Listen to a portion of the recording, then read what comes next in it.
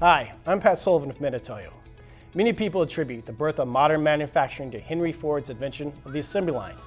But just as important is the advancement of standards of measurement, gaining part-to-part interchangeability, as well as minimizing dimensional variation is key part in manufacturing today, as well in Henry Ford's time. Here we have a sample of some of Henry Ford's gauge blocks. He sent this to all his factories as standards and practices. Even though manufacturing has changed greatly since Henry Ford's day, the need for precision measurement remains consistent. As technology advances and miniaturization and accuracy requirements increase, the need for more technical tools and equipment to measure these complex features becomes essential. To achieve goals, metrology companies such as Mitutoyo have a variety of products, such as coordinate measuring machines, form measurement, linear quarters, Euro systems, optical measurement, sensor systems, small tool instruments and data management, test equipment, vision measuring systems. Today, we're going to be talking to some of the key players here at Mitutoyo, and they're going to talk about their careers and manufacturing on the measurement side. So I'm here with Mike Rosenbach, one of our product specialists. I'm going to kick it over to him and let him introduce himself a bit more and go into some details of what he does here. Hello, so I'm the product specialist here for hand tools and sensors, so that's contact and non-contact sensors. So Mike, let me ask you, how did you come about working in manufacturing as a career choice? Was it something that you always knew you wanted to do, or was it just something that just popped up? So I always wanted to do something, mechanical or with my hands, so I had always thought I was going to be an engineer, actually, from the get-go, because I was always taking things apart. So I ended up thinking that I was going to go into engineering. I got my associates in engineering, and I got my mechanical, and wanted to do something that was related to that.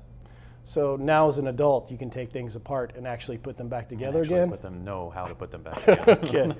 All right. Let me ask you this, Mike. What do you like most about your job? What's the most exciting thing? What do you enjoy? I like all the different applications that every day it's something different. Trying to find a solution to these customers' applications and solving their problems with one way or a lot of different ways of doing of solving these issues. I like solving problems. So how about this? What's the weirdest or most bizarre thing you've been asked to measure? It had to be raw bacon. They came in with raw bacon. We were measuring the thickness of the fat, the thickness of the muscle. Yeah, so you weren't able to cook it and eat it afterwards, then, huh? No, but we saw a lot of people come into the showroom from all over the company. So, do you have a favorite tool here at Mitutoyo? Not really. There's just so many. That's one of the things I like about it is there's so many different hand tools, and we're changing things and improving things all the time. The technology, the specs. We have a 5 millionths resolution micrometer that we've had for a decade.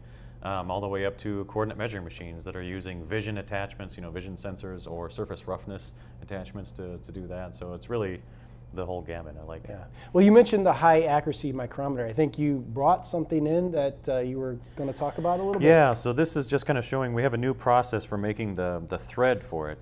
So you can see on this side it's the standard metric micrometer thread, which is 0.5 millimeter, and this actually has a pitch that is 0.1 millimeter. So wow. If you look at it, though, it doesn't even look like a thread. It looks like it's just a machined surface. But yeah, it really looks like someone made a mistake and there's no thread there, right, but there actually is a thread. It's just actually ground down. But yeah, this is a thread. It's pretty amazing. Wow. So now, what would you say for the people out there in the audience that are interested in, okay, how can I be a benefit of society? How do you feel like working for Mitutoyo, working in quality, can actually be a benefit to society? Well, we're really at the core of everything that's being manufactured. So, especially in the last year or two, we've had a lot of medical applications where they're dealing with blood, all the way to, quality control is at the core of reducing scrap. So there's a lot less waste with what we're helping to do also in quality control.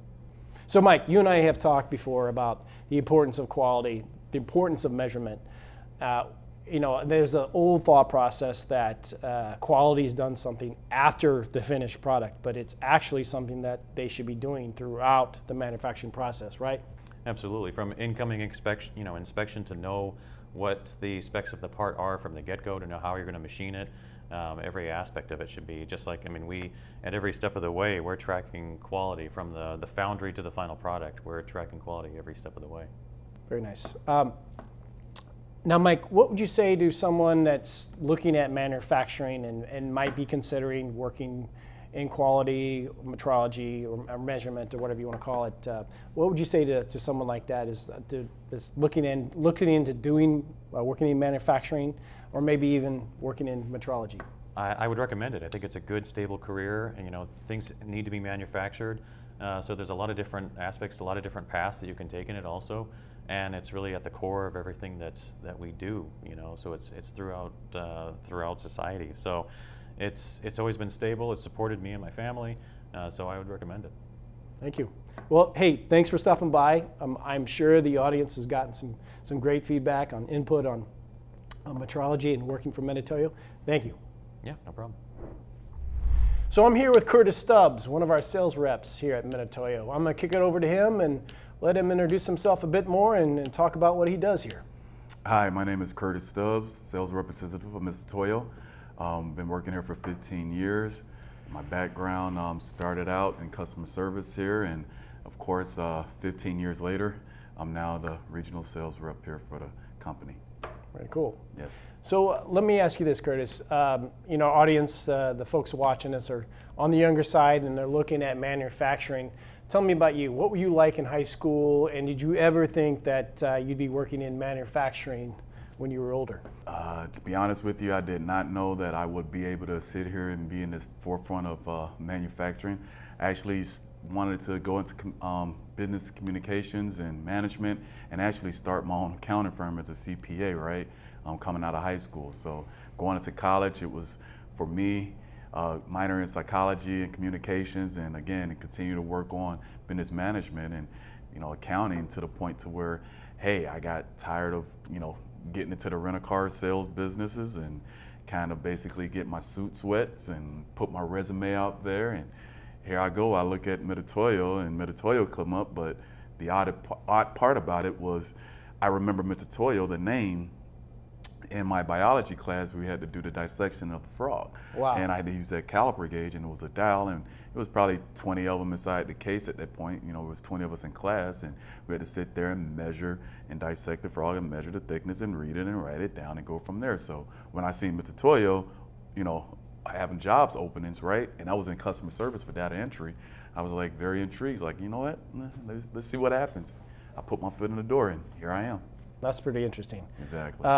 So that gets me to my next question. I mean, so you've measured frog parts. So what have you measured, or an application that you thought was interesting while working here at Mitutoyo? Anything come to mind? Let's see. One of them was actually the artificial heart valve to measure the hardness of it, right?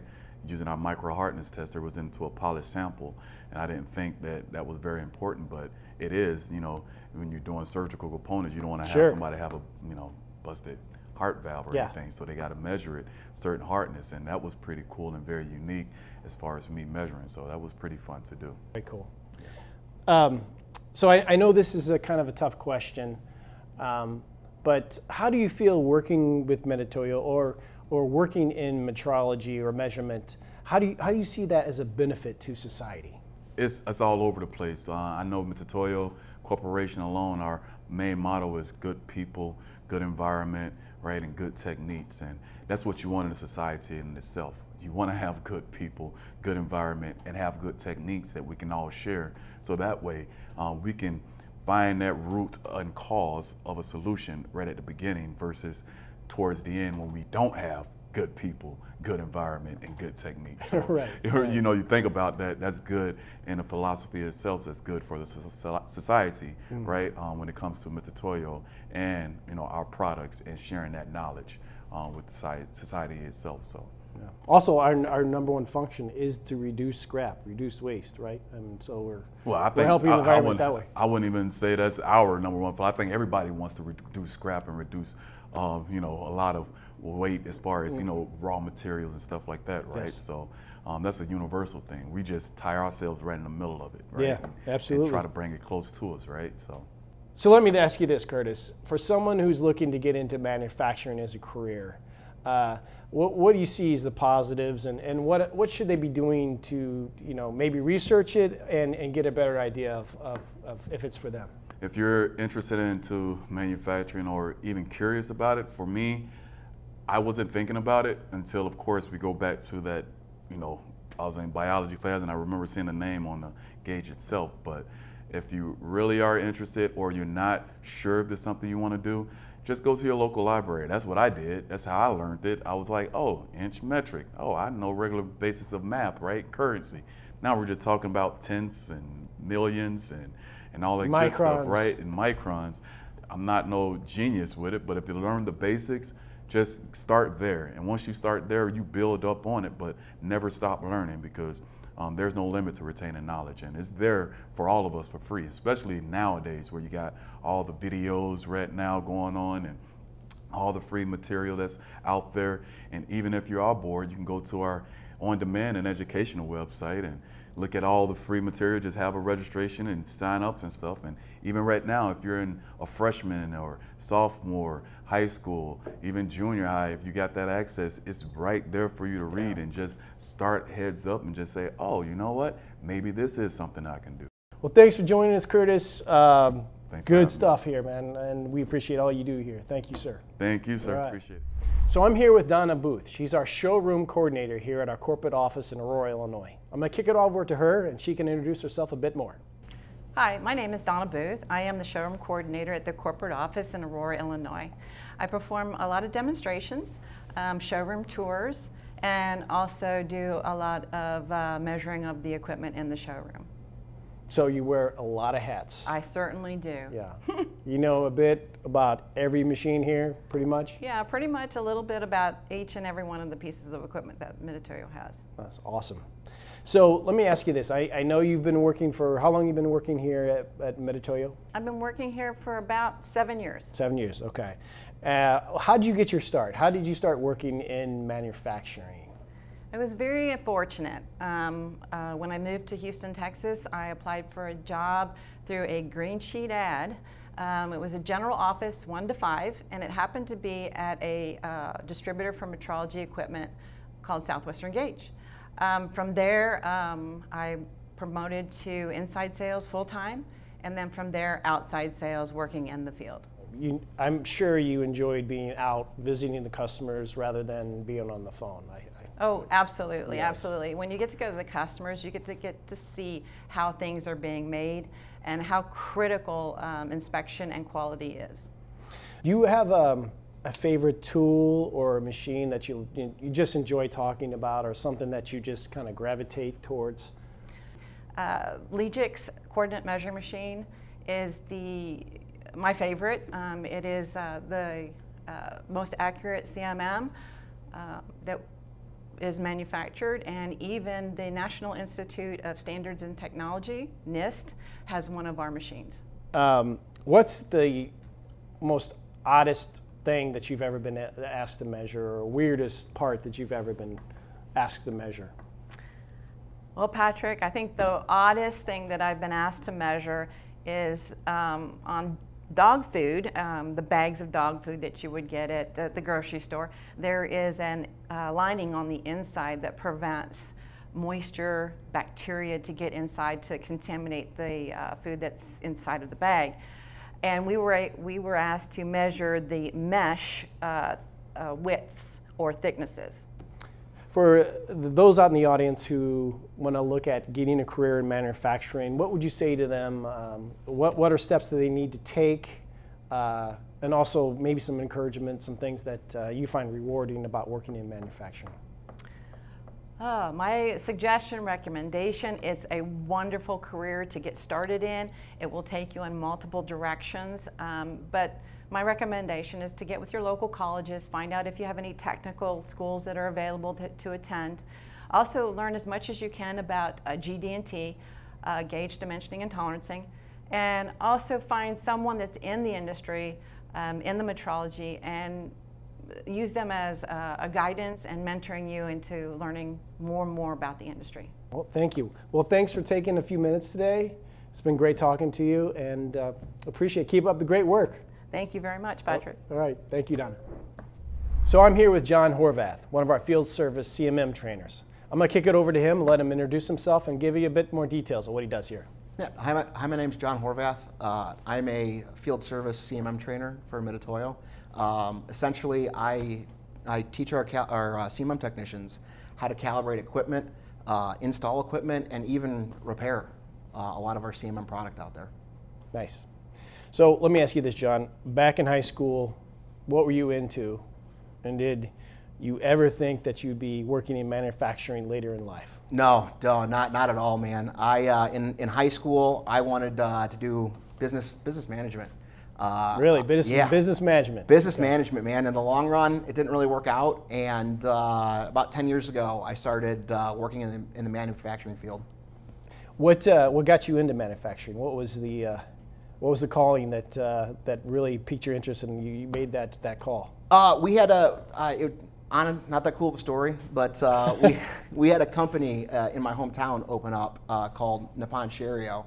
They manufactured passenger rail cars in Japan as well as in the U.S. I started working there, like I said, about 10 years ago, and while there, I really started to fall in love. I got engrossed with the quality side of the assembly of those trains.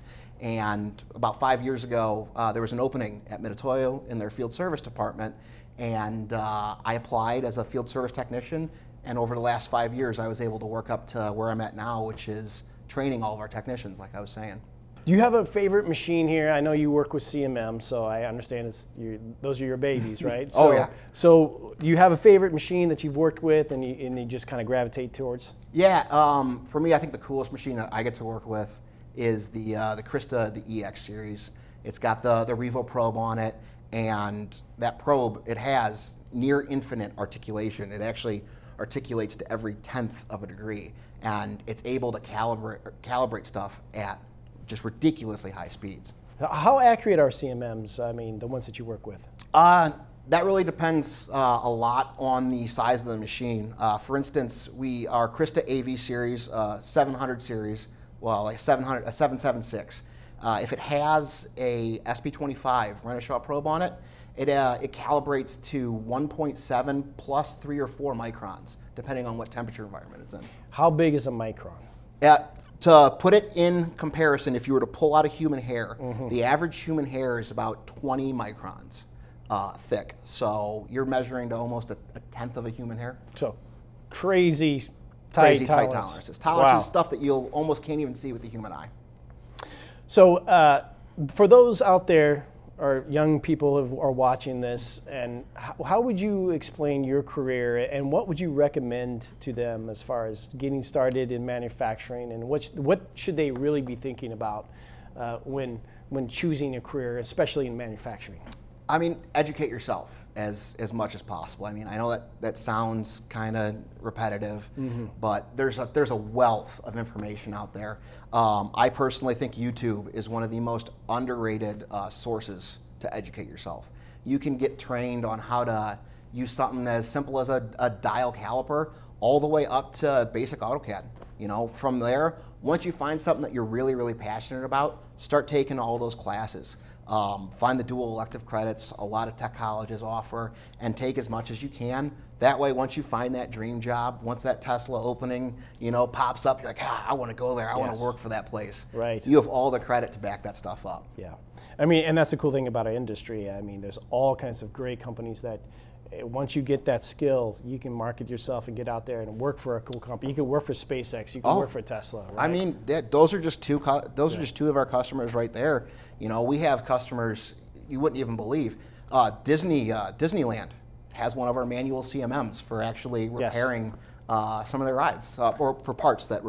From what I hear, one ride has just a huge building of support. Yep. With machines, tools, and staff. Oh, right? definitely. Yeah. You know, you got like you said, you got Tesla, you got SpaceX, AMD, Snapchat even has one of our vision machines. No way, Snapchat. Snapchat has a vision machine for the Snapchat glasses. Wow. So, working with Mitutoyo, working in metrology, would you see what's the benefit to society of working with a company like Mitutoyo or working in metrology? Pat, there's a ton, man. You know, we have customers that are making so many different parts. I know personally, I've installed machines at customers that they're making stuff like safety equipment for firefighters. They're making the artificial heart valves for heart valve replacement. Even the housings for inhalers and permanent hearing implants too. Wow. Just to name a few different things. Thank you. Well, thanks for taking a few minutes today. Appreciate your time. You do an awesome job for us, and I appreciate you taking just a little bit of your time and your busy schedule to come talk to us for a few minutes. Thank you. Yeah, I appreciate it, man. Anytime. If you have questions or like more information, please check out our website, Mitutoyo.com, and our YouTube channel under Mitutoyo America, or any of our other social media accounts under Mitutoyo America.